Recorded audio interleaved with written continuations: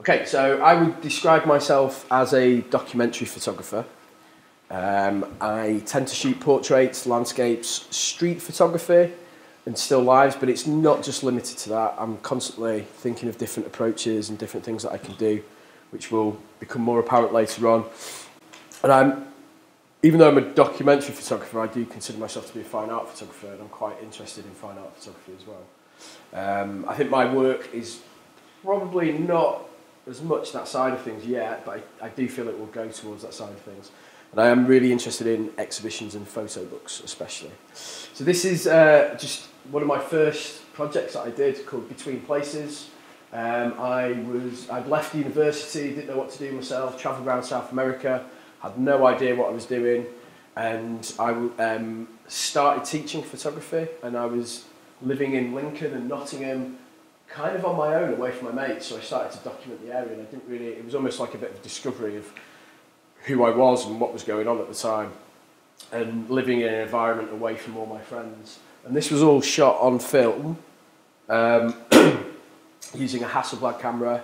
This was another project I did at the same time called Goose Fair, based in Nottingham as well. That's just been picked up by the National Fairs Archive as well. They're going to keep hold of that, which is really nice. I also shot some 5:4 large format portraits of Nottingham Gay Pride as well. This is one of the best pictures from that series. And film was a big part of what I was doing. I was really into my film photography. It's kind of all I really knew. Digital had just come out as I was leaving university, and I always struggled with digital. It never really looked the way I wanted it to. It kind of looked like a bit of a fake image in many ways in my eyes. It never really was what I wanted it to be. But that kind of will come on later. There's many ways in which I work. I do shoot 35mm film stills and 120 mostly. I'd like to get back into large format, and I shoot digital as well now. My most successful project is To and From the North Circular, which started before I started my MA here at UH, and that was my major project to come out of my Masters. But it actually started, I was a bit obsessed with the North Circular Road. I was travelling through it a lot, and I actually started to look on social media to see what people were saying about it, and I was quite interested. It was such a negative environment. Everyone was always really sort of hated passing through it, and what interested me about it is the fact that people lived there. People lived on it. It was full of different communities, and what it must have been like to live there by the side of this road. And it was unnoticed as well. So I looked on Instagram a lot, and you found these standard usual pictures you'd expect of the road, but then more quite intriguing ones. People that were constantly by the road, or things people had found. And I thought this would be something, quite a lot of strange images as well. A nuclear bomb. Or people just fuming at the fact they're stuck in traffic, and accidents that were happening. The project got picked up recently for a magazine for a theme on the familiar. Work based about entity and origin and unique definitions of home. And that was an edition also based on Europe as well. I'll just briefly show you some more pictures from that series. I'm actually in the process of re-editing this at the moment as well, hopefully to make a book. So if anybody does know of any book designers or anything like that, I'd really like some help. It's kind of a mixture of portraits. I'd find people, stop them, ask their permission. This was a bit more of an experimental approach that happened towards the end of the project, where I was taking pictures of things that were going on. It was quite often things that I found, or things that I walked past. There was a lot of walking involved. This was a group of lads that I nicknamed the Stonebridge Boys, because it was near Stonebridge Park, who they asked me to buy them cigarettes, but I managed to not buy them cigarettes and convince them to pose for a photograph. So it was quite good. Although they definitely gave me false names, those weren't their names. So I actually found the area and the surrounding is quite beautiful. It often surprises me that people do find it quite gritty. I know it's gritty, but at the same time, I think there's a lot of unnoticed things that you can find around there, like these man-made sculptures of things that have happened. Again, this was a bit later on, this more documentary approach, which kind of impacts on what I'm going to show you next as well. And there's lots, it is also a bit of a time capsule as well. This was a pub, and these sorts of places are disappearing now. You know, it's a strange environment, it's a very strange environment. This is the picture of Wilhelmina that was used in the Portrait of Britain Awards recently. And obviously, pollution and the effects on the environment is a big thing within that particular area. So that was something that took me about 2 years, 2.5 years, I would say.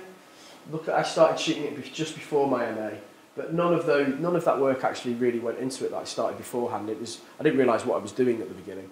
I was taking these pictures around there, and it kind of came out eventually in my MA. This is the image of John, the security guard that came fourth in the portrait salon. It was featured on these sites as well. I was nominated, shortlisted for the Barter Award at the Photographers Gallery, which is a book award, for it to be made into a book. Unfortunately, I didn't. If you win, you get about £20,000 towards it. If you are shortlisted, you get about £1,000. So I've been entering quite a lot of book awards because I want to make it into a book. But I'm very aware of my limited skills as a graphic designer. But it's something I'm still looking towards doing as well. It was selected by Photograds, John Tonks and Christina Santa Anna, and Nick Ballon selected it. And I loved what Christina said about it, the fact that it was vibrant, full of light and seemingly tranquil, which was a nice feeling because it felt more in tune with what I thought about it, rather than it being, because I still feel it can be quite beautiful at times. And this has encouraged me even more to still try and make it into a book, because they were quite happy about it as a project in its own right. These are some images of the Portrait of Britain Award, which is on these JC Decau screens all nationwide. You might have seen it, 100 images selected. That's Waterloo, Angel and St Pancras. So the future of the North Circular is I'd quite like to do a local exhibition. I'm quite intrigued on having exhibited in public spaces now with the Portrait of Britain Award. I'd quite be intrigued to see how I could exhibit these pictures around and on the North Circular in some way. That's something that quite appeals to me. I'm not sure how possible that would be quite yet. And I'm also interested in making it into, I want to make it into quite a nice book, not really a zine type image that I've got at the top there, more the bottom sort of book. So that's what I'm looking to do with those. I've also been doing, around about this time, I was also shooting images of students that I was teaching, and that's something I'd quite like to continue with. So if anybody's got any ideas or projects that they'd like to do, I'm quite interested in maybe shooting international students here at University of Hertfordshire. I think that could be quite an interesting project. So I'm often looking for short-term ideas as well as long-term projects, because my big projects do take me a long time. This is something that I started this summer, which was a project on the Notting Hill Carnival. I've always kind of flirted with the idea of photographing the carnival, but I've always never really wanted to be stuck in the crowd when it's so busy, because I didn't feel as though they'd be the pictures that I'd want to get, then it's not my sort of work. So I've decided now that what I did here is I got up about 6 o'clock in the morning when it's really quiet, and I was photographing the people that make the carnival happen. So this guy's collecting rubbish. This is just as people started to come out to enjoy the day of it. Bits of rubbish. And this was a lad that was helping his dad cook food in front of Tronic. That's something I'll probably continue with. The whole point of doing short-term projects, or throwing that in this year, was because I wanted to try and get some editorial assignments We'll try and get this work used editorially. I sent this around a lot of newspapers, magazines. I got some good feedback from The Guardian, but they actually wanted to go with the more typical carnival scene. But that's just encouraged me to really build on this, and I'm probably going to keep going back now and shoot it over a period of years and build it up. Yeah, and see where it goes from there. I think it might have more effect that way. It did get picked up by Crack magazine, which was great. I've also, another project which was short term, I photographed a biscuit factory this summer. This is, a lot of my current projects have been based in London or around London. Because of teaching a lot as well, I often want to do things that are accessible or on my doorstep, or things I can, walking is a huge part of what I do. You know, I tend to just pick up my camera and go and wander a lot of the time. So because of the floods in Carlisle, which is my hometown, I did a project on the biscuit factory. They're often known as the cracker packers. So this took a bit of organising, a few months organising. LinkedIn was extremely useful. That's what got me into the factory, using LinkedIn, contacting managing directors and executives through LinkedIn. And this was something I shot over 3 days in the factory, again with the idea of branching out into more editorial work. I sent this to the newspapers and stuff. Again, they really liked it, but they just didn't think it was for The Guardian or The Telegraph, really. But it was really nice of them to get back. These are probably portraits that I will enter in competitions in the coming year as well. This is the famous water biscuit that they make there. Over 200 years old now, the factory.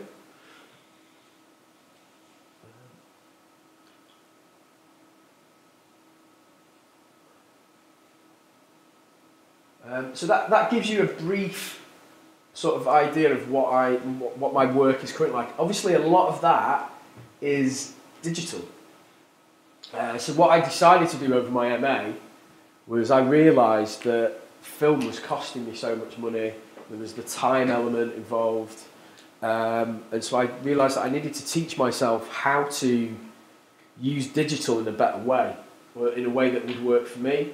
And that's really what my focus was on in that project. And I can do that now. I'm really happy with it. I've totally embraced digital. What tends to happen when I'm working is I'll keep working on specific projects, and then I'll think I need a bit of a change. So I'll try and do something else. So I'll break off and go out and do it. So I'll always have odd days where I go and do something else. So this is something that I started working on whilst shooting the North Circular project. And it was just to give me a bit of variety and a bit of change. And actually some of the things that happened on this early on ended up affecting what I did on the North Circular project. And that's what often happens. You know, it's these little self-discoveries. And I love, this is really useful because I love showing the students this and how that can affect your work. So, you know, not just working on specific projects that you've got, but doing those bits of personal work. Short term and long term. So this is, I've called it LDN here because I've had about 3 working titles for it, and as soon as I have a working title, I hate it, and I move on from it straight away. It's either called the London Project, which is a rubbish title. The North Circular Project was called Roadside for about 2 years before I came up with the name for it. So it's called LDN at the minute because that's what I've named a lot of the files, and it was just a shorter way of kind of saying London. So this is something I started in 2014, going back to film. It was important for me to go back to film because I missed being in the moment of taking the photograph and just constantly thinking about what's in front of me and what I'm photographing. Whenever you're shooting digital, the instinct is to turn and look at what you've got. They call it chimping, they call it. Now, and that's brilliant. I don't think you can avoid doing it when you're shooting digital. But what I've often found before is when I'm shooting film, especially using this camera, which is as a viewfinder where you look down and through, I actually get a lot more people say yes to portraits this way because it's less in your face and attacking and invasive, and people are often more intrigued about the camera, especially nowadays. You know. And what I'll often find is I'll be taking pictures, find something very interesting over here, and then go, oh, what's that? And I'll just take a picture, and it'll be that shot that's the one that works. Or You know, you can be more in the moment shooting this way. So this is to go the complete opposite of what I was doing at the North Circular stuff. I started shooting black and white film with flash at night, and I was just finding things on the street to photograph. And I was quite influenced by Larry Sultan and Evidence. I've forgotten his name now. There's another guy who did that. I think is it Mark Mandel. So I was just photographing. I'm not sure if this is going to be part of the London project, or it might be a separate thing in its own right. But I just wanted to show you guys because I've not really shown this to anyone yet. And so these were very random things that I just found. I was very influenced by trying how you could make interesting compositions, and because probably at the same time I was shooting these found things on the North Circular, but obviously I was dependent on the light being interesting. Using that flash though made me go and use flash on one or two of my pictures for the North Circular work, which you can see with the ladybird on the leaf and things like that. So you know, it did help. Then I decided to photograph in a way where I was stepping back from people and photographing things that were going on around me. And I was photographing in key sort of places in London. So I was using a 150mm lens, so it looks like I'm close here, but I wasn't, you know, as close as it looks. And photographing commuters, people going about their business. And then I started to incorporate the flash as well. Obviously I asked this lady, I got permission. I got talking to someone that she was with, and it sounds really horrible. His photograph wasn't that great, but it gave me an in to get her photograph, and she was already sat like that. And I was really interested in, especially this project, I was interested in how negative people can be about London and the north-south divide. Me being a northerner, I've lived there for like 7 years now. You know, I love London. It was 2014 when I was shooting a lot of this. I'm still shooting it now. This was just last summer, this one. The referendum was in everyone's minds. We knew the vote was going to happen. I did still stop people, talk to them and take their picture. But again, stepping back, I started to photograph landscapes. So again, this is a different camera. It's a 6x7 or 645 frame, so it was a bit wider. So there's a lot of pictures here. I've included some of them. You'll notice there's two, just because I quite like both of them. I'm thinking which ones I should choose. Again, yeah, stepping back. And so this was. I wanted to show what. There's different sides to London. I think everyone thinks about London, they think it's just a city, but it's actually made up of lots of other places. It's very suburban at parts. It's not all nice and rich and wealthy and beautiful. There is two parts of it. I also was quite intrigued about, you know, I'm using black and white film, and I wanted it to hark back to, I always think of these timeless photographs of London, you know, by these amazing documentary photographers who photographed it throughout the years. So there's, yeah, this is one that stuck with me as well, with that headline. Obviously, I mean, I think that's the back of a sport page, but at the same time, it was still something that grabbed my attention. And again, workers are always things that I like to photograph. I'm not sure, this is the last time I edited this project down was just before Christmas, and since then over the summer I think I shot 65 rolls of film, and so I'm still retouching some of that. Some of the new stuff is in here. Some of this was also shot on out-of-date film as well, but I quite like the look of some of the damage to it as well. You can see bits of it in the bottom right of this corner. There's another one later on. Some of the film's fine.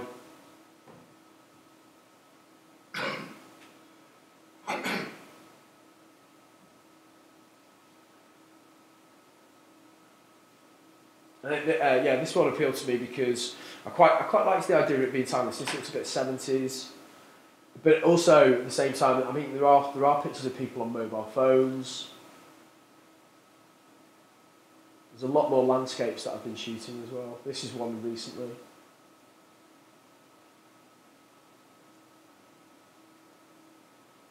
This is a new one as well from the summer.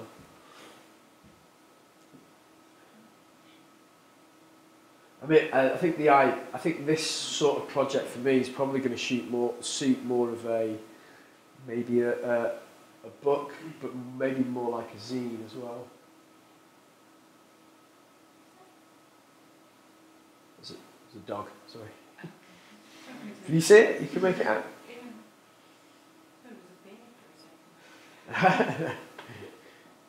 So it's heartbreaking. That makes me feel sorry for that dog. Again, this is another shot that was kind of damaged, but through using out-of-date film. But I quite like that.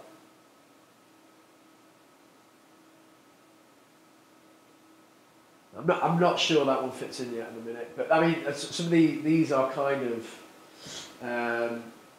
it's where I'm at now. So this is my current work.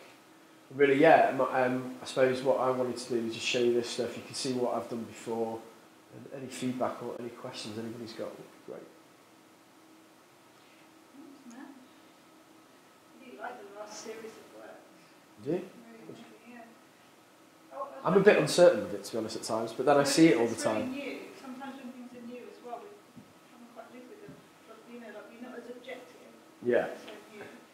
I was wondering about this series because there seems to me sometimes there's a coupling, especially even when you were just looking through. You had the one with the man standing there, and you've got this the sort of reflection on the side.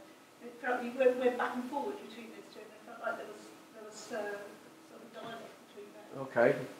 I guess I was wondering how you were thinking about this as a project. Are you thinking again of a book? Are you thinking as a show? Is there some kind of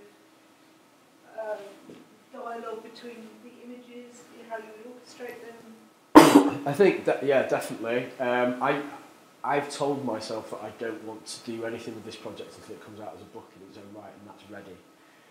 That is. In my head, sometimes I'm saying that this might be something that I just continue with for a few more years yet. I suppose part of the reason why I wanted to show it here today was to kind of help me answer a few questions.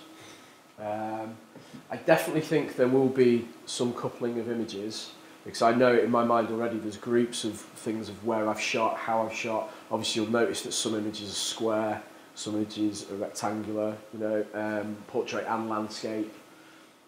And there's things that I do think, it's almost having put this together for today, I'm starting to think there's almost might be some chapters, like they're separated into some chapters, but definitely as a book, I would say. And in the book dummy that I'm making at the minute for North Circular, I am pairing up some images in there. I quite like the idea of having open space and different, obviously it doesn't work for every project, but I quite like the idea of, you don't have to have just one picture on the right-hand side all the time. Pairing images together. That's already done in my dummy for now, for the North Circular work. I've yet to start the dummy for this, but that will happen once I finish the next batch of retouching. Can I ask a couple of quite silly questions? No, please, don't be silly. One is that when everybody's a photographer now, because we're all constantly snapping away with mobile phones, how do you make what you're doing consciously different from that, and as it were more significant than that? Because obviously there's this massive proliferation of photographs that are flying around all the time. Yeah, sure. So what is it that makes your photographs something that we want to stay with and spend time on, rather than just flicking them between our phones and sort of putting on wacky captions and putting on apps where people can suddenly turn into a gorilla or something? Do you know what I mean? I'm just saying, what separates your kind of very serious and considered photography from the mass of crazy digital photos that are flying around all the time? And is that something that you have to constantly be thinking of when you're making your work? Definitely, without doubt, definitely. I think there can be at times a bit of a lack of recording the times now.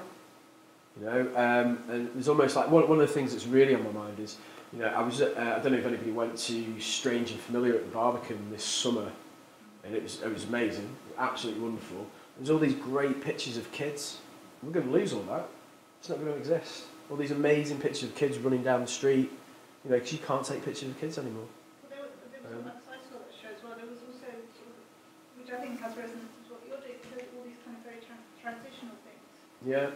That's those moments between that aren't often captured in that kind of more object way. It's very disposable, or it becomes a kind of quite momentous. So with that, I found that film really fascinating, just because it just showed very, very ordinary street scenes, very ordinary things. Yeah. They seem so fresh because of that. Yeah, exactly. And I think it can, like, I do feel that some of this is harking back to that in a way. I think the good thing is film is more relevant than ever. I think people could be quite dismissive of film, but actually there's the proof is out there. There's amazing photographers still using it, and in commercial and advertising work as well. Spencer Murphy, Laura Panic, they're big advocates for that.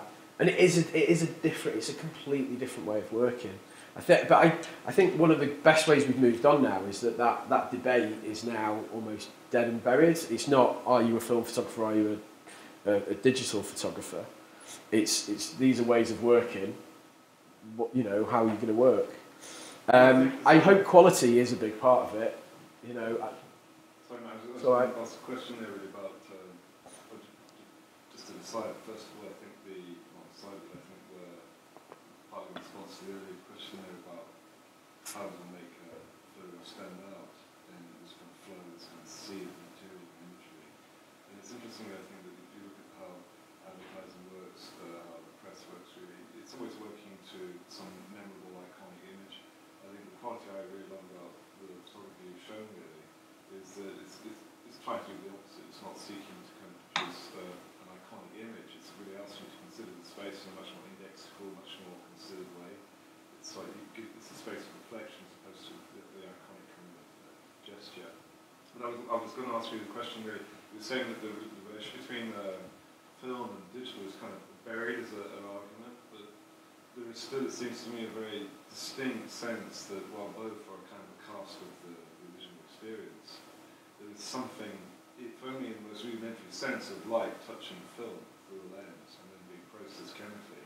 Yeah. Something more about the embedding of that original quality of light in the film, which is distinctly different in my mind to the interpolation of the computer, which is more kind of synthetic reconstruction of the scene.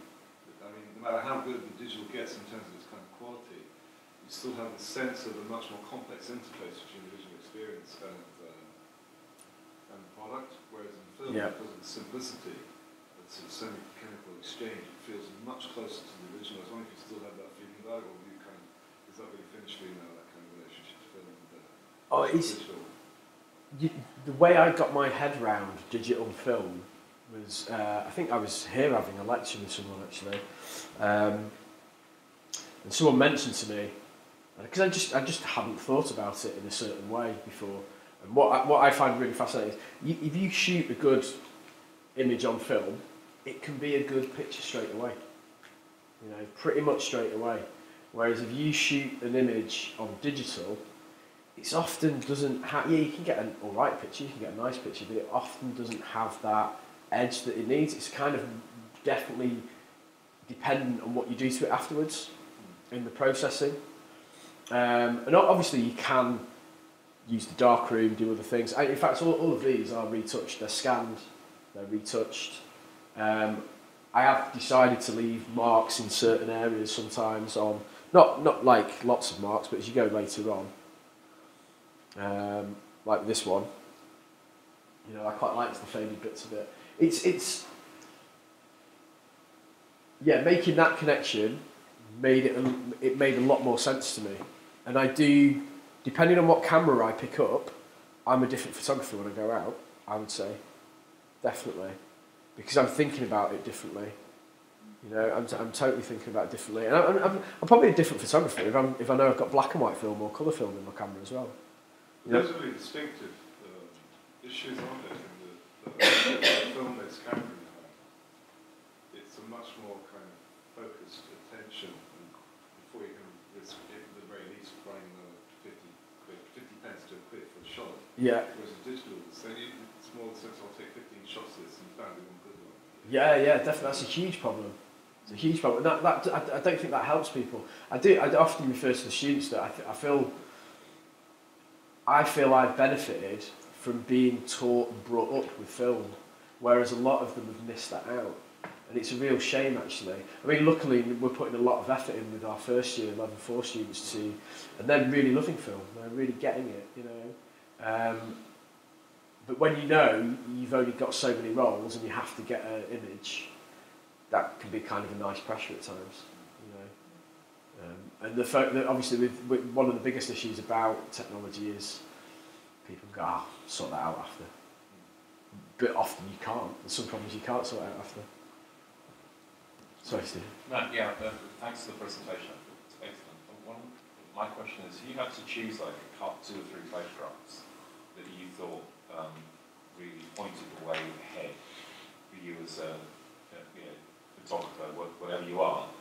This project, or out of all the stuff that you've shown us, it struck me that it's going in quite a lot of different directions. Because, you know, you've got the last image you showed, and it looked a bit like, and it's a great image, but you felt with no disrespect, you felt you'd seen images like that quite a lot before. Think about, you know, Cartier-Bresson, iconically. Sure. You know, where you have those kind of defining figures in the middle of the shot and something ironic behind.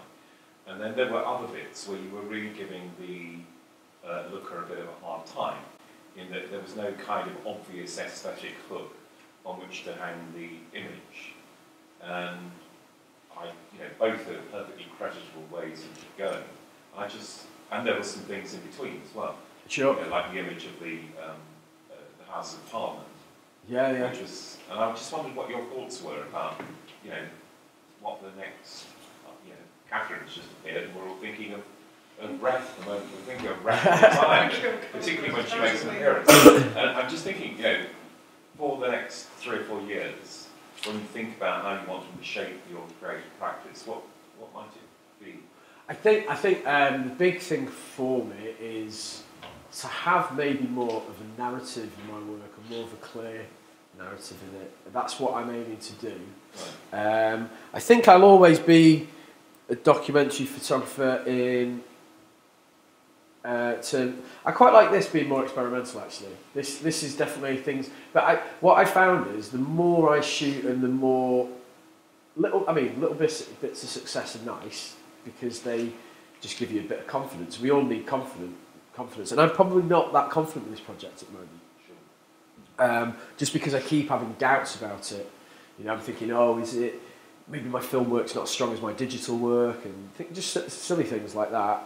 But I like, when I'm out there and in the moment of shooting film and not thinking about what's on the film and just what I'm doing, I like the fact I'll take some risks and not think about it. Like, I'll keep the traffic lights in focus and knock everything out of focus and see what happens.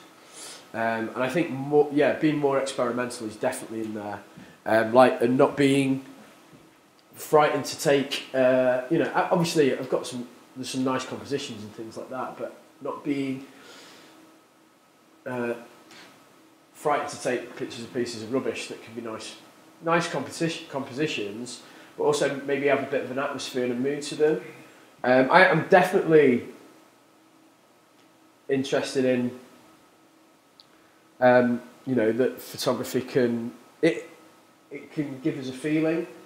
Like I always feel quite guilty about this picture. I always feel like I've got to explain, no, she's a really lovely lady. She was really nice, whereas she looks a bit standoffish. She looks like she's going to punch me in the face. But she was really sweet, and she just happened to be sitting that way. But because of that, I did actually want to, make sure I got the shot because of that. That's exactly what I was looking for. I like the idea that you can manipulate photography that way and make people think things. So certainly that's the way that I feel like I'll be going. And I think contemporary photography, especially nowadays, is a lot more risky with narrative and how it plays with those things. I was going to ask a bit about your portraits, and again, sort of slightly, forgive me, slightly sort of rudimentary question about what makes a really good portrait, and how would that be different from, say, a painted portrait, where obviously there's a period of time usually spent with the sitter and a kind of interaction with the model. It's quite interesting that this lady, you feel apologetic towards her, because obviously in the moment you got her, what's projected is perhaps something quite hostile or quite sort of, we might make assumptions about the character of this lady based on this image, which may not be true. And in a painting, that might be mitigated over quite a long period of time. But sure. In the moment that you caught her, she was that. So for you, what are the important things about a portrait, and what makes you pleased with something? It's probably a common. I think it's a lot of things coming together. If I'm honest, there's lots of portraits that I take that aren't successful, that don't work, and I can't kind of put. It's a very difficult thing to explain. I used to walk around and ask everyone I saw, just because it was about almost like numbers, like just getting them through, getting them. And now I'm a lot more selective, and I'm a lot more as to who I stop and who I. There are obviously people that interest me. There are obviously people that have a look that I find fascinating. Like I stopped a guy the other week because he had a funny coat on, but he had painting overalls on and some lovely boots, but he was holding a cane. And so it might be the way they're dressed, it might be the way they hold themselves. It's a number of things, but it doesn't necessarily mean it's going to work. I've become more and more aware of what I say to people to ask them if I can take their picture, and I've also become a lot more of a pain in that I will keep people for longer because I've got more confident in doing it, and sometimes this sounds bad, but sometimes by keeping people for longer, you might get a better picture. It's not that I'm wanting everyone to look pissed off, but it's like you start to get something quite real coming through. Yeah, or it might, it might just be that moment that they go, or whatever, or they stop thinking about, I'm being photographed. Yes, yeah. And it's a combination of all these things, because obviously, as well as those things, and I've not even talked about the light yet, or what's in the background, or what's happening at a certain time. And I think it's often that with photography. And that's why you've got to take a lot of pictures as well, I think. Certainly, for a while anyway. And it's just, these things come together. And often I won't notice until afterwards. There is that time that you do have that gut instinct and you go, yes, I can't wait to get back and see that. Okay, and you can kind of know. Like the picture of John, the security guard, photographers are famously bad editors in terms of selecting their work. We all need help from designers and art directors or whatever. I never even chose that picture. My wife chose it. She said, why aren't you doing anything with this? I chose it, I retouched it, did it, and she went, you need to enter that into competitions. Is that the one that won? That came fourth in the portrait salon, and to get in the portraits, you've got to enter the Taylor Wessing Awards, and it's for everyone who doesn't get in the Taylor Wessing Award. And I got to the last 150 of the Taylor Wessing Award that year. I don't know which image it was. I'm assuming it was that one. Is that on your staff profile? Sorry to be tedious. No, it's unpredictable. It will be. By the end of today. It will be. Have you got a staff profile? I will have. Just to get off the line. I just want to comment, because you come back to this one, and I've noticed you've got a couple of images of women which are startling because they are not treated differently to the images of men. I think I love this image. I think this is an amazing picture, and she's just got such directness and so on. And it makes you remember that so often the images you see of women aren't, she's inhabiting herself perfectly. She's utterly straightforward with you. There's no screen, as it would be, between it. And I just think that that's an interesting little sort of thing that I've noted that has come through with that in your work, and I think it's great. And I'm interested in the documentary process, and particularly in this, because I come from journalism, I'm used to documentary photography being accompanied by text, and I'm interested in this. Do you choose not to incorporate text? Would you incorporate text if you did this as a book? Would you want these images to stand without words? It's definitely something I would consider. It's I think I'm more open now to any possibility, and you've got to treat each project differently. You know, I've spoke about this referring back to the North Circular work, but obviously, really, you know, this is on its own. It's different, and so it will be treated like that, especially. I could definitely see this potentially having some text with it. What that text will be is yet I don't know. I've actually been, whilst I've been doing this, I researched a lot of poetry about London as well. I was looking at a lot of things like that, and a lot of old, really 18th century and early 19th century photographs of London that they had, of just these old cobbled streets. And I was even thinking of going back to some of those places to photograph as well. So sometimes these are little avenues you go down that don't lead anywhere, and you go, that was a bad idea. But if there's anything that keeps playing on my mind, I've got to try it to figure out whether it was worthwhile or not. I've got an idea. If you got in contact, and the stuff on London, I think, you know, is really easy to sell. I was thinking, I know somebody, it's a friend of mine, Mike, who is a writer in residence for the Piccadilly line. Right. And she actually just phoned them up and said, do you need it? She's an academic. I said, do you need a writer in residence? You know, it won't cost you very much. And they said yes, pretty much instantly. And it struck me that if you wanted a kind of thematic narrative, it would be fantastic. It would be, you know, perfectly appropriate to choose a line, particularly a line that went, you know, in a funny direction and enabled you to capture a wide range of, you know, different demographics. You also got above ground and overground. And you know, that's also, you know, somebody put that in for an impact grant. I think it would, if it didn't. I've had a similar idea before, actually. I think you should do it. Yeah, or something like it. You know, if it didn't get funding from an impact grant at university level, you know, we've got, Sam's got a budget, I've got a budget, a contingency budget, and we, you know, I can imagine it'll be a, you know, 300,000 quid well spent. Or a bus route. Yeah. Yeah. I've thought of that before as well. Yeah. Because the number 18 is my local bus, and I thought I've really. There you You go. know, That's sponsored by the number 18. Just to say that we maybe time for one more question, and then maybe let Matt free. Sure. If anybody has some questions. I had a question for you then. I wondered, maybe this is probably bigger than the 5 minutes, but how much of your work do you consider political? It's always, to be honest, it's hard. I think it's always on my mind, really. So, in the European edition of #Photography magazine, they selected some of the North Circular stuff, and yeah, it is always in my mind. But maybe with this thing, it was definitely in the background, but it was more of an atmosphere, and I think that was for the first time that I maybe had the confidence to maybe portray people a bit negatively, and maybe a bit more of a mood of isolation or loneliness, or, you know, there's an image of some Muslim women stood together that's as a group, and there's an image, it probably, I don't think it works, but it's things that I wouldn't have taken that picture before. You know, that as well. I think it's definitely there. I'm not sure.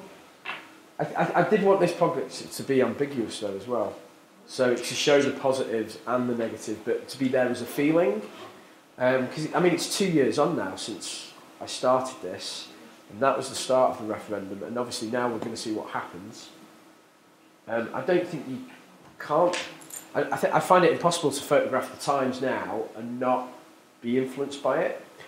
What I did make a conscious decision of was not ramming it down my throat. Like there was a point where I did go out and there was all these leave you know, you'd see a St George's cross with leave written on it, hanging off people's balconies, and that to me was too much.